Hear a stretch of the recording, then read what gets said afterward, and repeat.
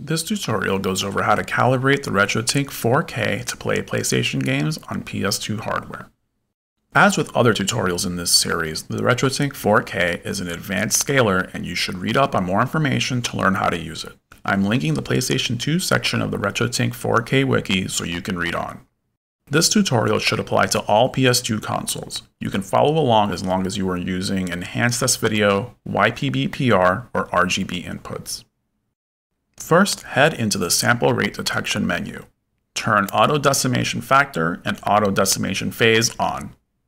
Go down to ADC sample rate and change that to 3,432 dots per line.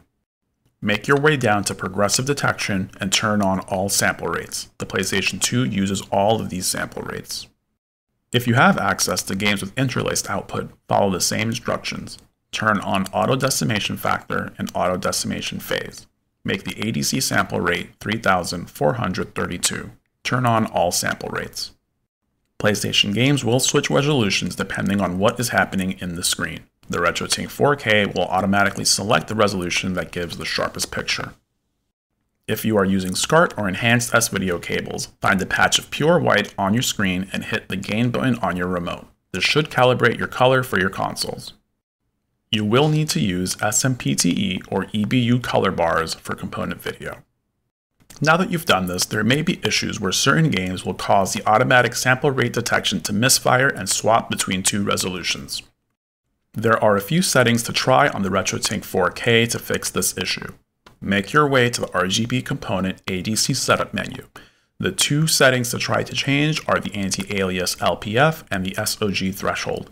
Adjust these until you find something stable for you. Alternatively, you may need to do some homework on the resolutions your game library supports.